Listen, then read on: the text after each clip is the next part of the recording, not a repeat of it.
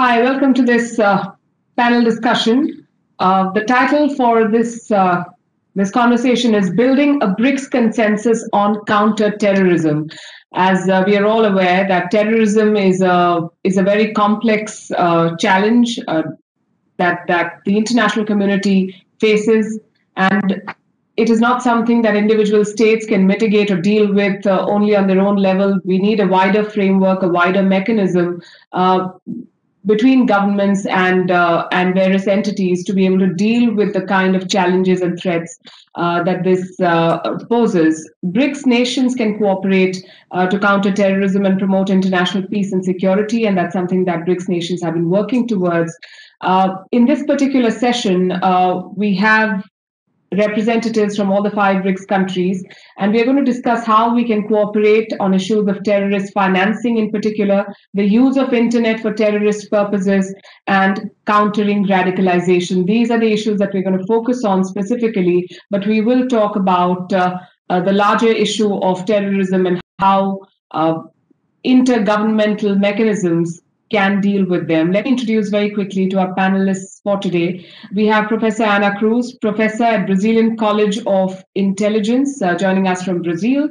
We have Dr. Timofey Bordashev, academic supervisor of the Center for Comprehensive European and International Studies at the National Research University of Higher School of Economics, also program director of the Valde Discussion Club with us from Russia. We have Dr. Shen Yi, Director of Center for BRICS Studies, FDDI, Fudan University, China. Professor Nirmala Gopal, Department of Criminology and Forensic Studies at the University of KwaZulu-Natal, South Africa. Professor Sriram Cholia, Professor and Dean at the Jindal School of International Affairs, India. And I'm your host today, moderator Palki Sharma Upadhyay. I'm the executive editor of Beyond, and I'm very happy to host this conversation. We will start with opening remarks. Let me go straight to, we will follow the order. BRICS is what we are following. So we'll start with Brazil. Professor Ana Cruz, let's begin with you. Oh, can you hear me? Yes. Yes. So good morning for those who are in the morning. Good evening for those who are not. I was invited to join you in this session and try to highlight some aspects about counterterrorism that may receive convergent attention of the 5 BRICS countries. I'm Ana Cruz, and I've been studying terrorism for the last 3 years, and eventually I collaborate with the Brazilian School of Intelligence in this specific team. Today is certainly a great opportunity to learn with you all. Fortunately, Brazil is not a main target of international terrorism. Lone wolves and low-cost, low-impact attacks are considered the most probable threat, as there are no registry of operational cells implanted here. Even having this long tradition, being a peaceful and diverse country, Brazilian Academy is interested in studying strategies for preventing radicalization and extremist violence, and also focusing in interpreting legal instruments concerned with counterterrorism, which are all very new in Brazil. The National Law 13260 defining terrorism came to the political arena only in 2016. And even more recently, in 2019, we had the law number 13810, fighting terrorism financing and enforcing immediately United Nations Security Council's sanctions. There is only a handful of cases and condemnations for the Brazilian Academy to follow and to discuss. So it's crystal clear that there is much to learn with experiences abroad, and the international academic efforts are fundamental. It's well known that cooperation is crucial for combating the terrorist threat. The security forces need to exchange information, the diplomacy assemble high-level meetings, but there is also a room, and a very important one, for building capacities in the academic scope. Faculties, researchers, students are open to the vanguard, are free to dissent, and what's the aim here, are also free to raise theoretical common bases independently of governments. Brazil still confronts novelties that the academic can help to address. The radicalization in prisons, the misuse of the internet, the return of foreign fighters, the implementation of sanctions, the impacts of national designations, the financing of terrorism.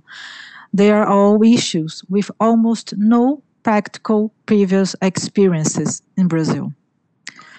So, if the scholars set up a corpus of knowledge, collecting evidences, pointing sources of reference, and reaching conclusions, it will certainly be of extremely useful contribution, even non-binding, but essential for the official counter-terrorism agenda.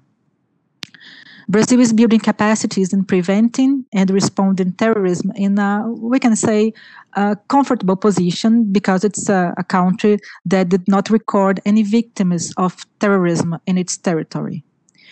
But it does not mean that Brazil has no interest or commitments in this area.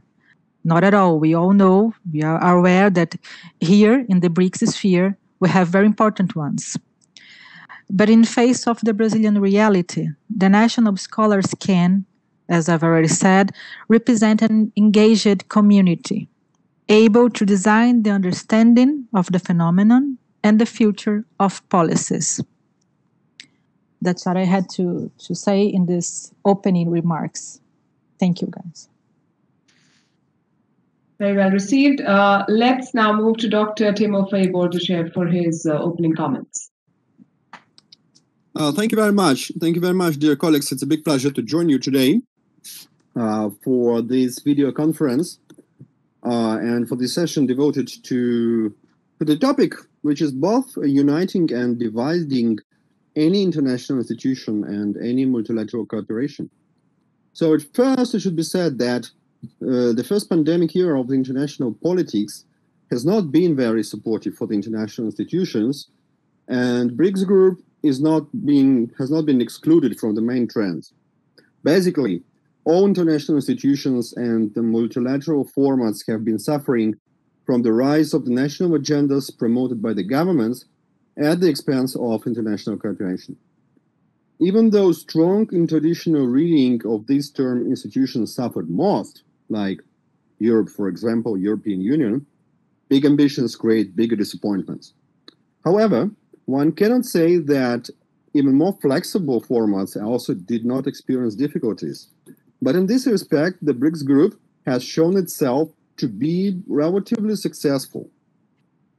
So to start with that, it must be said that in defining any sort of strategy for any multilateral grouping, as well as for the state, the main task is always to find a common or at least shared understanding of what threat this strategy should respond and what shared interests it might reflect.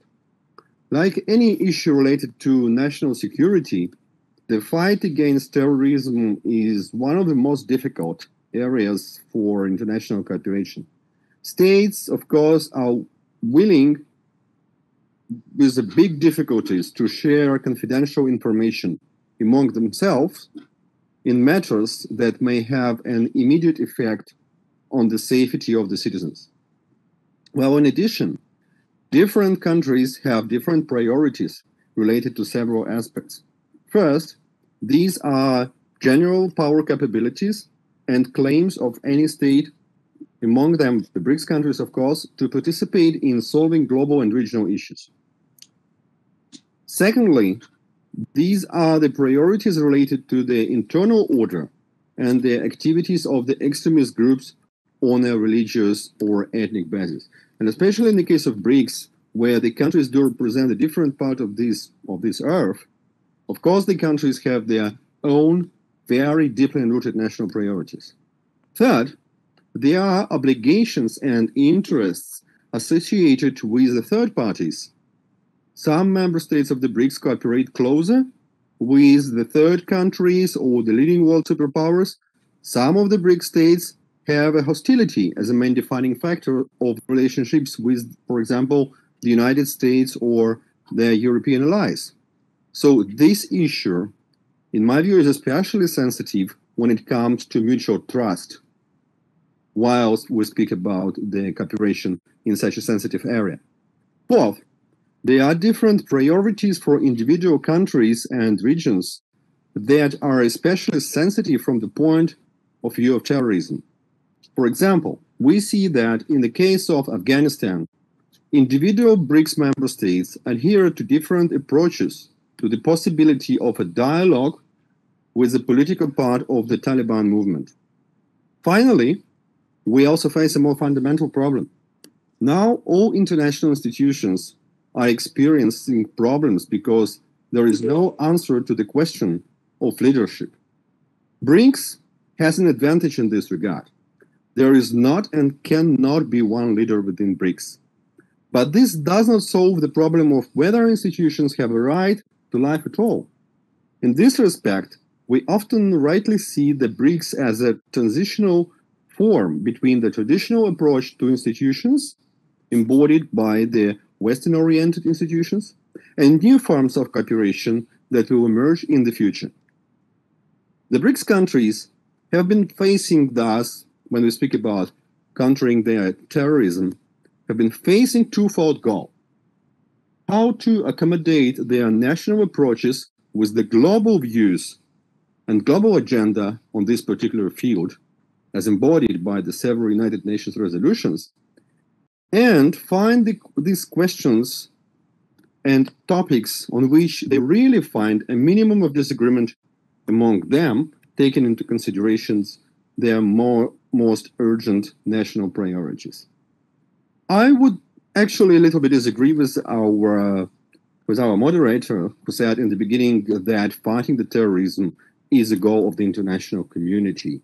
Well, first, I should stress that fighting the terrorism is the goal of the national states, since the states are only responsible bodies in front of their citizens. But it does not, saying that, it does not exclude that the states can cooperate on even such a difficult issue, such a problematic issue. And it must be said that the BRICS countries have been going for a long time to the issue of cooperation in the insensitive area.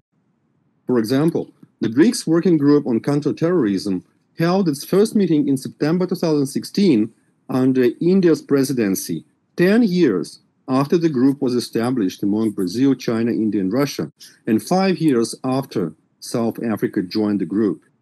However, during the last year and during the Russian presidency, the BRICS countries have been so successful to adopt their common counterterrorism strategy, which was originally initiated in 2017 by the Prime Minister Sri Narendra Modi, when he proposed the adoption of the BRICS counterterrorism strategy to give impetus to counterterrorism cooperation between BRICS countries. So, on November 17, 2020, the BRICS summit, Moscow, heard virtually, of course, adopted the BRICS counterterrorism strategy, which has enlisted the goals, the principles, and the priorities of the participating countries in this very sensitive field. And taking into consideration the generally poor condition of the international cooperation nowadays, I think it should be considered as a big achievement. So thus, now the BRICS countries can boast of having a common framework document on such a sensitive issue. We do not know, however, what the sequel will be. However, it can be assumed that the BRICS countries should take these goals and principles in the form of the common view. This will allow in the future to develop flexible cooperation with each other and with the third states. The main experience that the past historical period teaches us is that international institutions should not strive for secrecy and set goals that fully meet only some of their participants. I think that the BRICS group is very well prepared for this approach, which looks very promising under current circumstances. So thank you very much, my colleagues, and I'm very much looking forward to your intervention and our possible discussion with this academic forum, so brilliantly organized by our colleagues and friends from Observer Foundation and Indian Presidency. Thank you. Very relevant points being made there. Let's go straight to the third speaker for this evening, Dr. Shen Yi from Fudan University, China. My great pleasure. Dear colleagues, it's my great honor to have the opportunities to participate in these sessions. I think it's a very interesting and very important topics to talk about how to launch kind of consensus understandings on these terrorism issues and how to finding out whether we can form Brics common policies in dealing with these issues.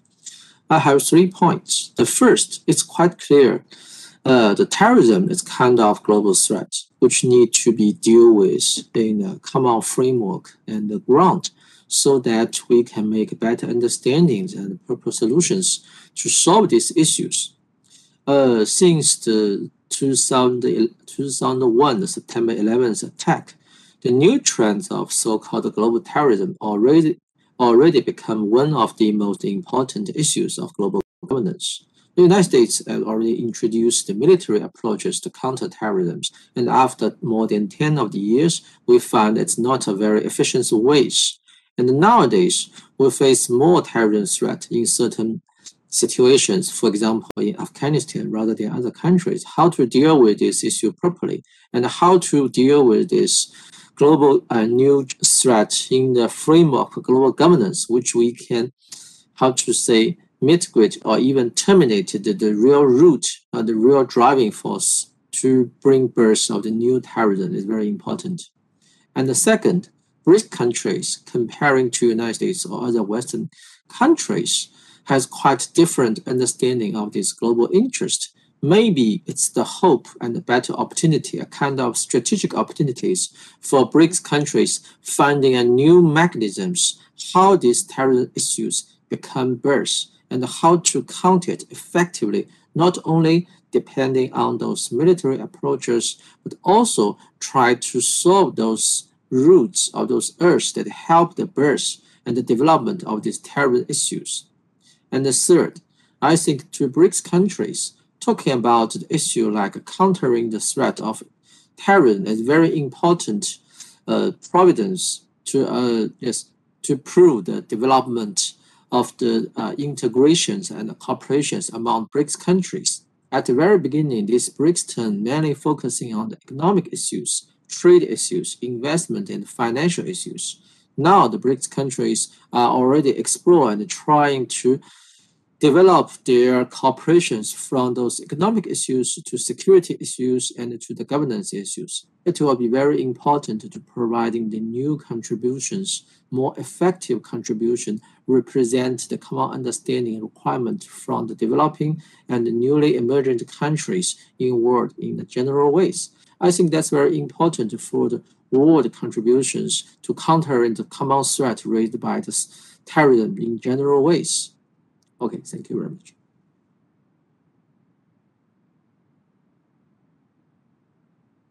We're waiting to hear comments from others on the points that all of you have made. Let me quickly also go to Professor Nirmala Gopal, who's joining us from South Africa today to make her opening comments.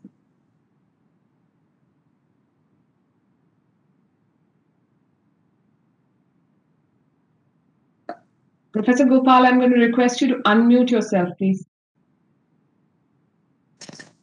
Apologies. Thank you very much, moderator. And good morning to my colleague in Brazil, and good afternoon, ladies and gentlemen, and my fellow panelists. It is my singular honor to rejoin my esteemed peers in sharing data on a really critical narrative, namely countering terrorism, as our moderator and our previous speakers have already mentioned. We have already this afternoon heard the many discourses on terrorism and its inherent DNA to evoke emotional feelings during debates on the phenomenon. This is, of course, not an unusual response by any stretch of the imagination. Terrorism and its associated nefarious activities are cruel in and of itself. Nonetheless, we as BRICS realize and regard this as a critical debate insofar as establishing ourselves a robust player in counter-terrorism. Now, unlike my peer from Russia, I move from the premise that as a grouping, we have a shared understanding of what we want to achieve in terms of countering terrorism. So in yesterday's inaugural session, we heard that BRICS constitutes almost or over 50% of the global population. So what does this mean for us? It means that we have a large cohort whose security welfare we must protect in the interest of growth and development in the current world order. So perusal of existing literature, credible opinion pieces, and multiple digital and non-digital media sources have categorically demonstrated the menacing nature of terrorism with malicious disruptive capabilities, which my peers have also already alluded to. We also understand through readings, through experiences, etc., that these capabilities potentially can debilitate an entire nation's normative status quo. However, and someone has rightfully pointed out, with our encyclopedia of a decade of declarations, and I looked at the declarations between 2010 and 2020, Brics has articulated our comprehension of the impact of terrorist activities on our aggregated socio-political milieu and our vehement repudiation of terrorist activities. So we capture all of this in the 2020 counter-terrorism strategy. The crafting of the strategy is an excellent blueprint, in my view, for designing our counter-terrorism initiatives. So again, I use the fact that we have a strategy to translate into the fact that we will cooperate with each other. However, operationalizing our initiative sooner rather than later is key to evaluating the success of the strategy. So my standpoint or my worldview is that our collective wisdom and intelligence capabilities remind us that although countering terrorism is a daunting task, it is nonetheless non-negotiable. Our initiatives must ensure full coordination amongst Brics and with state and non-state actors. And I'm sure all of us sitting here and who have researched and are researching this, the narrative on terrorism will understand that your state and non-state actors are critical in terms of countering terrorism. So at this point in time, I propose a school of thought using a socio-political lens in understanding the root causes of terrorism, the why, the what, and the how. I think in practice, we should use existing data as part of our Brics strategy, use existing data sources and as many digital platforms as possible to generate useful data to answer the critical questions of the why, the what, and how of terrorism. I think in addition, we should interrogate terrorist organizations' aims, objectives, and visions at a very microscopic level for our responses to yield positive outcomes. Additionally, our thorough comprehension of the root causes of terrorism will undoubtedly facilitate implementing our own, which is Brics Counter-Terrorism 2020 strategy. However, I believe our work will be incomplete unless we initiate the following. Consider the nature and extent of the internet as a recruitment tool.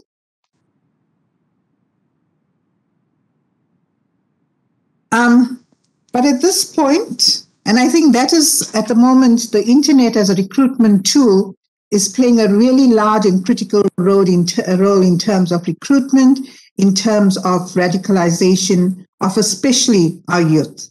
And at this point, I want to spend my last 2 concluding minutes to focus on the importance of youth in countering terrorism. It is undoubtedly hypercritical for Brics to accentuate the role of our youth in achieving peace and security. This role is already acknowledged by the international development community, specifically through the United Nations Security Council resolutions 2250 and 2419. These resolutions recognize that young people can be agents of change in promoting peace and security and anti-radicalization. Further, these resolutions give impetus to Brics to call for greater youth participation and create youth opportunities for meaningful engagement. And I say this within the context of the vulnerability and sometimes discontentment of youth. And the discontentment and their own vulnerabilities usually make them fertile candidates for extremism and radicalization. And this is part of how the terrorist organizations actually do their recruitment. So understanding the behavior of our youth, I think, is critical. And hence, including youth in decision-making structures and engaging them meaningfully in political dialogue guarantees them that their voices will be heard. So we shouldn't marginalize or exclude them from mainstream discourses. Most critically, in conclusion, I believe that we as Brics should invest in our youth for the sake of peace, stability, and economic growth and development. Let us steer them away from being recruited for malicious intent.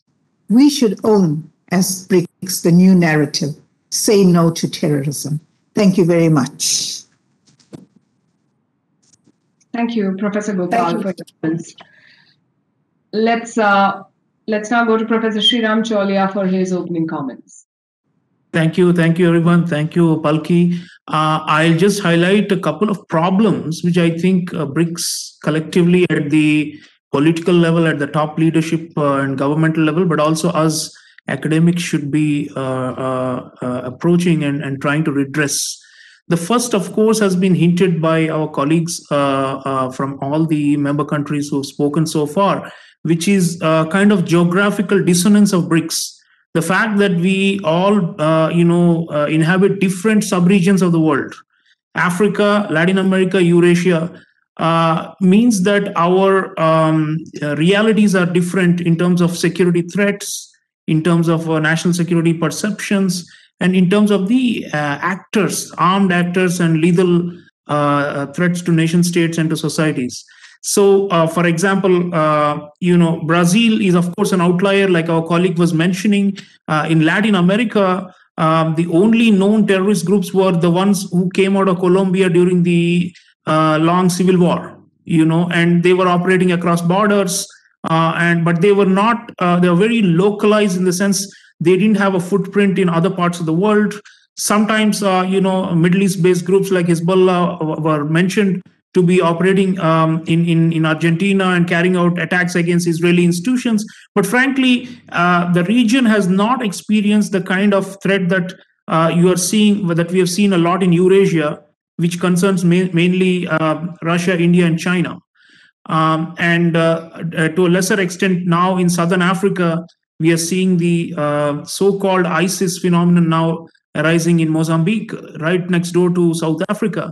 And there's been a lot of interest in what's happening in up north, in northern Mozambique on the border with Tanzania, in Cabo Delgado. As far as the jihadist kind of terrorism is concerned, it's less of a concern for Africa, and I think probably very minimal concern for Latin America.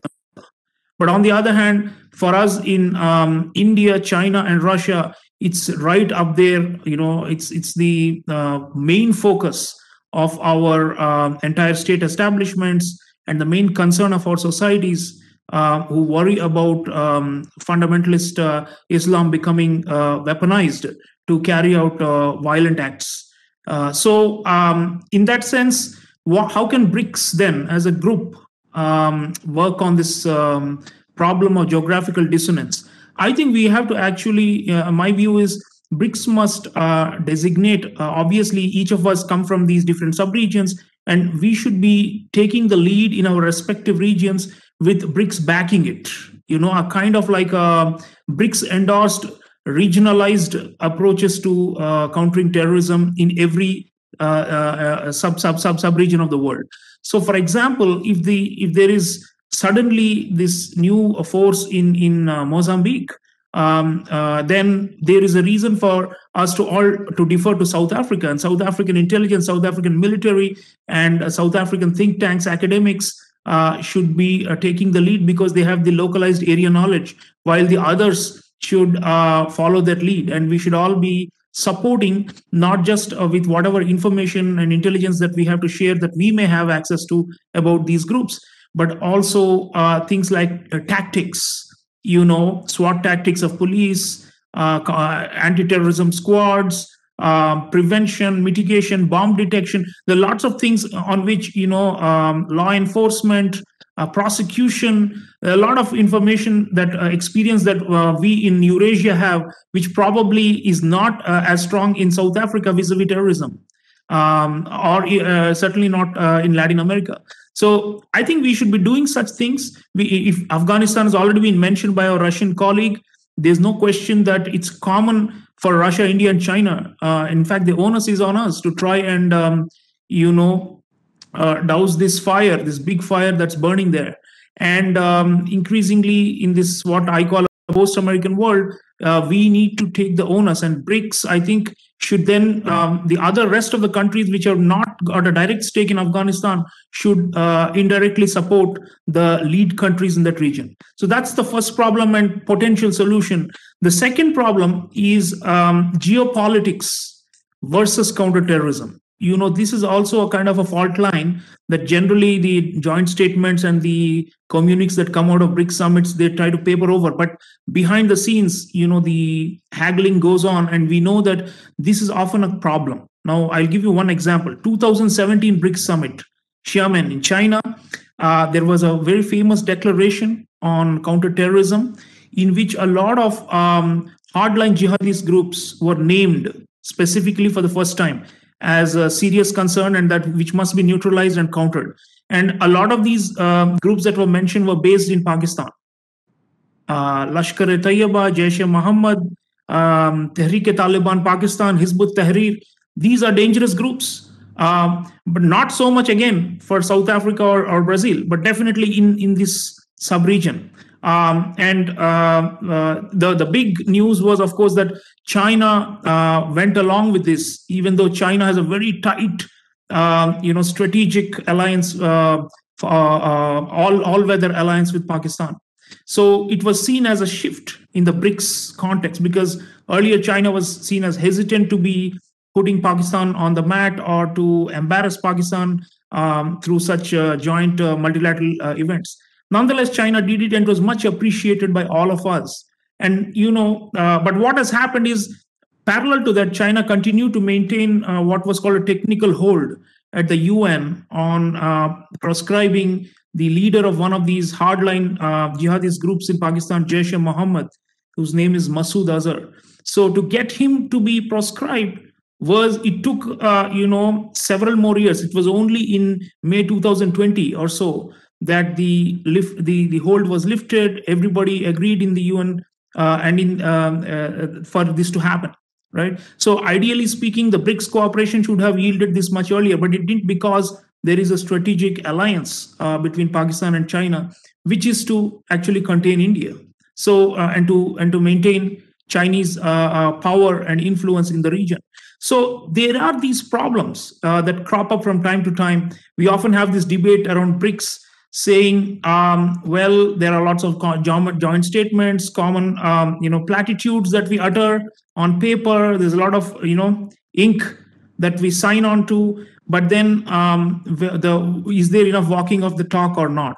But I think increasingly with the externalities coming out of Afghanistan, I think all five of us, I dare say even Africa and Latin America, could be severely impacted by this inferno. And I think the sooner we realize that there is, no such thing as a good terrorist or a bad terrorist, we are all better off. And of course, it's a lot harder to achieve this, because states weigh competing priorities when they make strategies, even in forums like BRICS, right? Our Russian colleague was talking about this, that there are national level objectives and strategies, and sometimes perhaps a BRICS agreement is less important than Belt and Road Initiative. To put it in a very crude manner, the countries weigh costs and benefits, and sometimes countering terrorism may not be as advantageous, seen as advantageous by national elites of certain countries, as maintaining alliances. So I think how do we overcome this? I think it can only be overcome. One is the empirical reality. Like, for example, recently we are seeing lots of attacks against Chinese personnel in in Pakistan, and from across the border in Afghanistan. So I think the sooner RIC is in many ways the fulcrum of the counterterrorism function in BRICS, because RIC, Russia, India, China, if we are together and if we are coordinated, I think we have a greater chance of success. South Africa and Africa and Latin America will need greater support from us because we have more experience. We have been bigger victims. We've had lots and lots of casualties from terrorism, and therefore we have much more to share with the rest of them and to take them along. So it's very important, I think, that there is a RIC mechanism also, as you know, separate ministerials happen from time to time, Russia, India, and China. The closer we can coordinate, the three of us, I think we can really make the dream of BRICS as like a transcontinental counterterrorism cooperation a reality. Thank you. Very well put. So we've taken notes from all the points that have been made here, and I can say I agree with Dr. Bordachev when he said that this pandemic has shown that international institutions have failed to live up to expectations, and the rise of national agendas has certainly played a role. Afghanistan is proof of a situation where you may not have actively participated in the shaping of a situation, and yet you will be at the receiving end of the fallout. And the third thing that we've all seemed to agree with is that there are national priorities, there are BRICS priorities, there are international priorities, and then there are priorities of your partners and allies and geopolitical friends. So how do you balance all of it and say that this is what is a common threat and this is not? How do you define all of that? These are the challenges. The questions from the audience have already started coming in, so I'll go straight with those. If given an option, should BRICS focus more on de-radicalization or on prevention of radicalization in the first place? Let's go with. Let's take this question with Anna Cruz first, Professor Cruz. That preventing the damage is always better than trying to fix it. And there are few successful experiences as far as I know. So there are few guarantees of de-radicalizing individuals. And there's a very same question below asking about if building peace is better than reactive measures. So I think it's very similar, those questions. And it's the same answer for me. Yes, job creation, human rights, building a pact for mutual trust and mutual help would be better, in my opinion. Professor Gopal, is job creation the key then?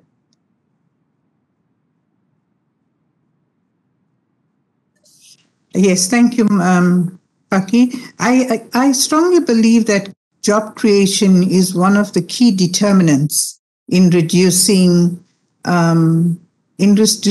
discontentment. And I think when we look at literature that seeks to understand how and why the young people join these organizations, it's usually, it's oftentimes young people who are unemployed, who are not meaningfully occupied. So I think job creation is key.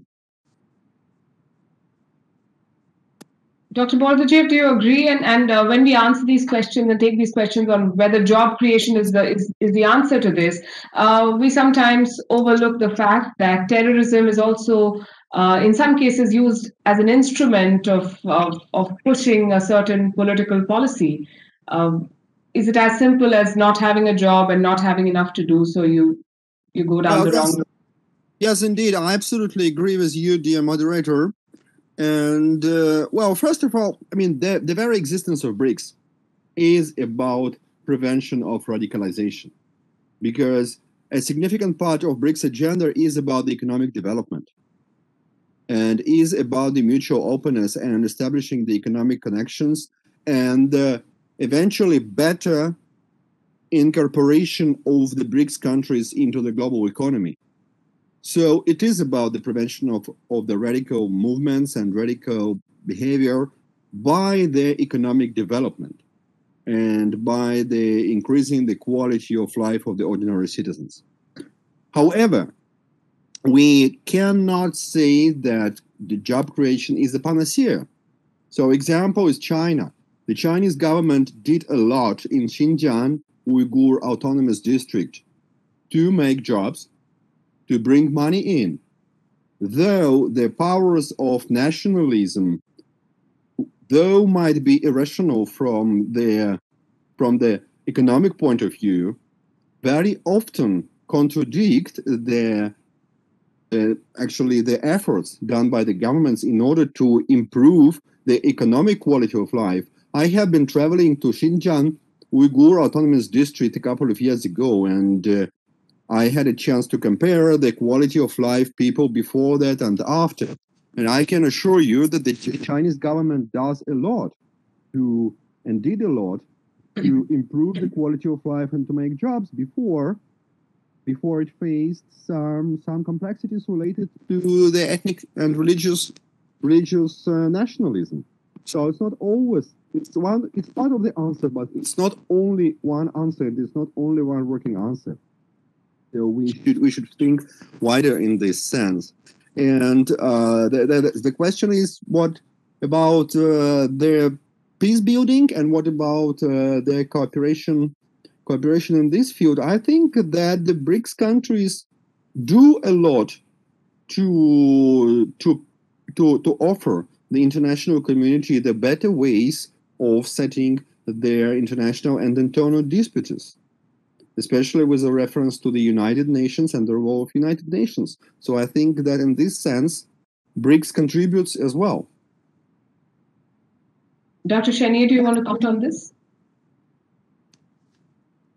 I think this question is a little bit complicated, but there are three things. It's very clear. The first, just the experience we're learning from the Cold War, that the one side terrorism is the other side free fighters. That's the issues, or that's the kind of situation we must avoid, which means we should not allow any guys to take advantage of these terrorism actions or these terrorism groups as kind of either agents or some tools for so-called geopolitical interest, which means that will make kind of legitimize or double or triple standard to dealing with these terrorism issues, the first. And the second, we need building a kind of ecosystems to governance to deal with this terrorism more thoroughly. Just like the professor from Russia side already mentioned, there's a lot of reasons to trigger those terrorism issues. But one of the important things is you need to solve the question, why so many people or why such kind of people will support, will become the member, will join these non-discrimination violation actions or the groups. So you need to providing them more efficiency issues to dealing with, to solving their requirements. In Iraq or in Afghanistan, it's quite clear if you want to countering the Al-Qaeda or those local terrorism, ISILs, you need to providing the public goods, sustainable water, electronic suppliers to local peoples so that you can providing them a common, quite safe environment to living with so that you cut off their support for the terrorist groups.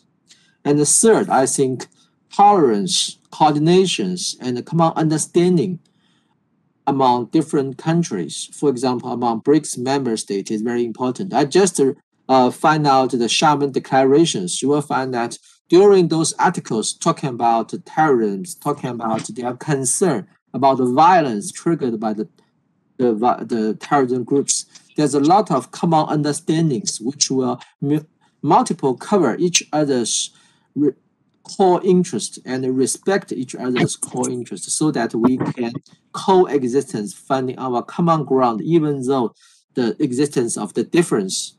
So I think that's very important.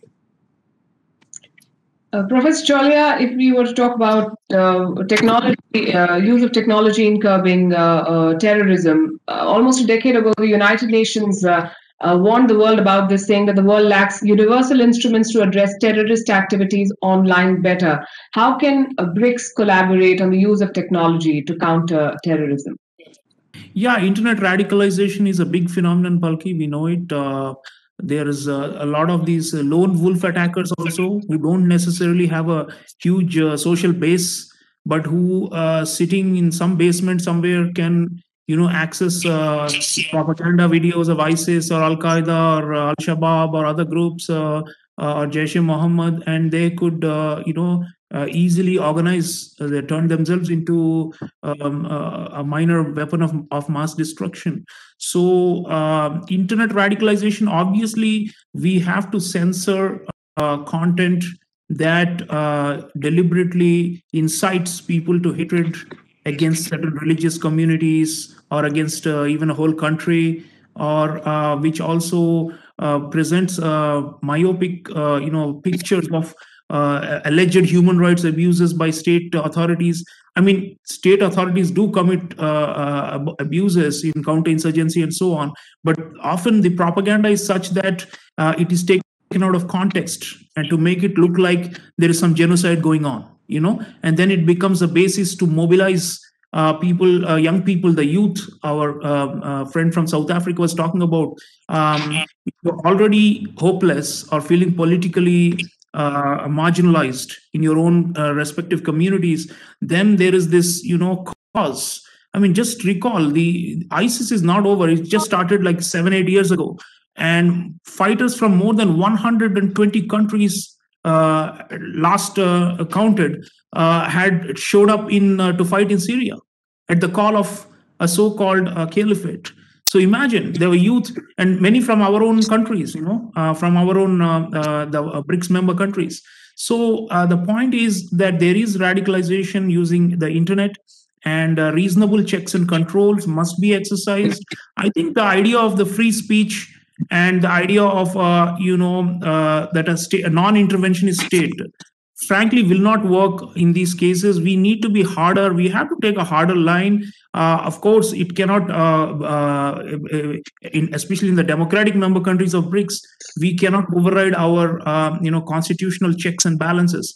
But the point I'm trying to say is that there has to be greater state intervention, and of course neighborhoods. We need to also have neighborhood level policing, self-policing by communities. We need to have not just informants in communities, but also elders who actually counsel these young people to help them to get out of this addiction. There are lots of them sitting online 18 to 20 hours a day and just watching these videos and then preparing for violence. So I think they need to be checked and through stricter monitoring. And I think we have to also share tracking tools. Online behavior has to be tracked. I mean, if you're not doing anything violent, you shouldn't have anything to fear. But the point I'm trying to say is some of these civil liberties have to be kept aside when we know there is a cluster or when there is a problem in a particular region or locality. We need to pinpoint and go down there and actually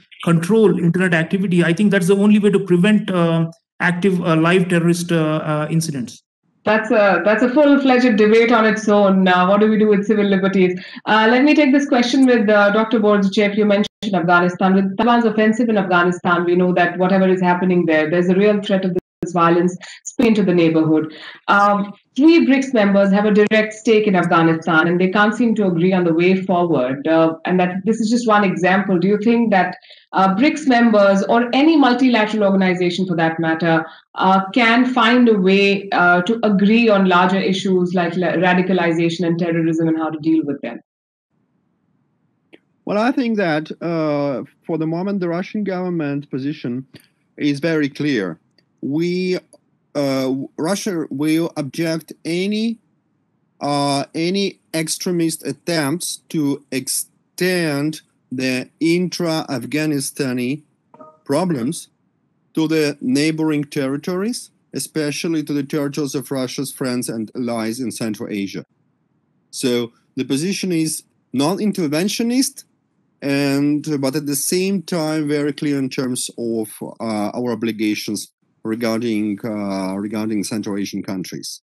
Well, as far as I remember from the intervention of the Russian foreign minister during the Tashkent conference on international cooperation in Central and Southern Asia 2 weeks ago, where the Indian Minister of Foreign Affairs was also present, the approach that the internal settlement in Afghanistan should be the business of Afghani people is shared among the Brics countries, even though, as the Indian colleague underlined very correctly, there is a problem of Pakistan, which has a particular connection and particular influence on the internal situation in Afghanistan. Dr. Shen Yi, with some fundamental differences in approach, do you believe BRICS countries can effectively work together to come up with a mechanism to counter terrorism? Yeah, I think that to the BRICS countries, we can providing very effective development for those approaches. We already have these counter-terrorisms. We can launch the security borders, but also we can help those countries suffering from the terrorism issues to make a proper development of their own, including economics, which means providing more effective internal development of their economies to ensure them have a more sustainable development of their social lives and so on, which will decrease the potential support for any extreme use of the violence. For those people who want to have better lives, the BRICS countries can work in together to help them to doing these things. Just professor from Russia side already mentioned on these Afghanistan issues, take examples. The general understanding from the BRICS countries is these Afghanistan issues should be solved by the Afghanistan people themselves. We should not intervention them too much. And we just treat them like normal countries, and we providing them necessary assistance to help them to have a more healthier and safer lives, and then to prevent any overfill of this potential, any possibility of these terrorisms to any nearby countries. That's our means. So that's also the difference ways that countering terrorism if comparing the BRICS ways and the United States ways to dealing with these issues. Thank you. Professor Ana Cruz, in 2019, Brazilian President Bolsonaro said terrorism is one of the priority areas for BRICS.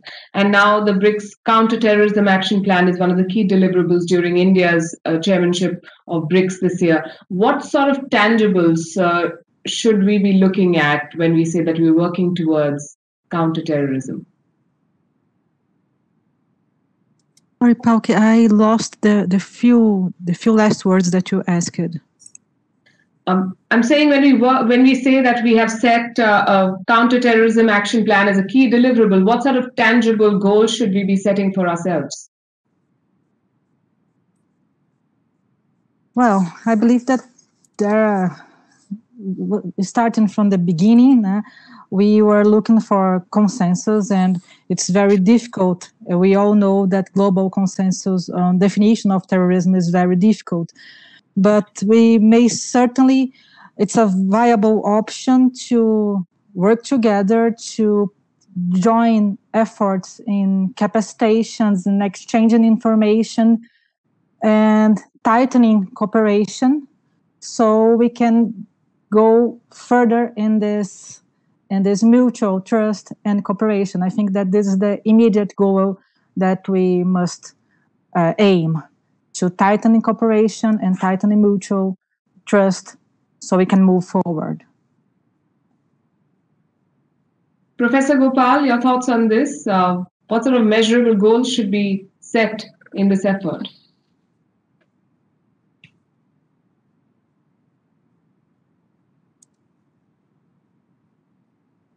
Professor Gopal, please unmute yourself.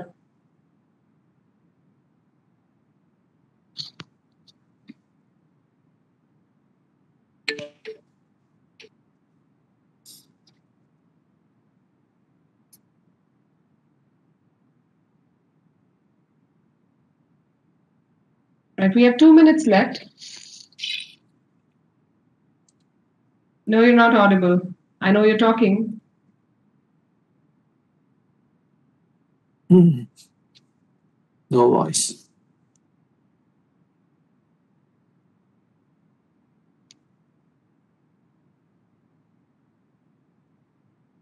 Right.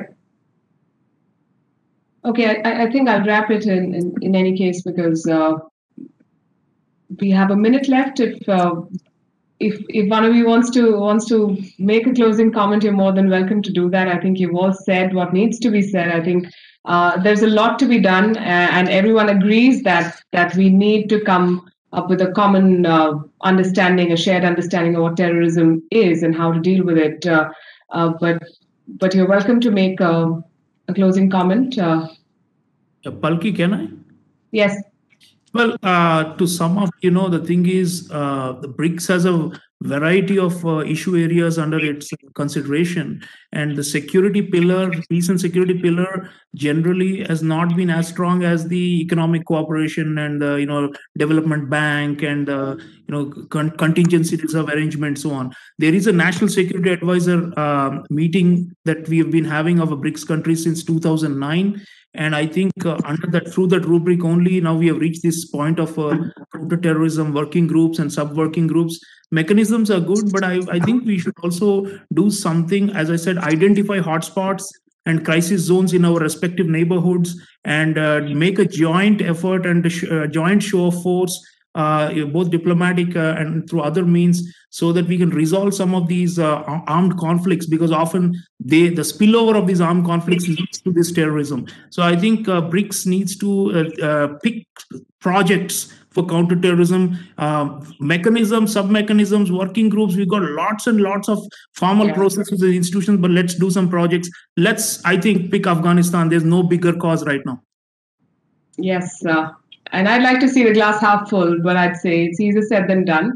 But it was a pleasure listening to all of you, and we do hope that the next time we meet and have a discussion, we can share notes and say this is what has been achieved and this is the way forward. Thank you very much, ladies and gentlemen.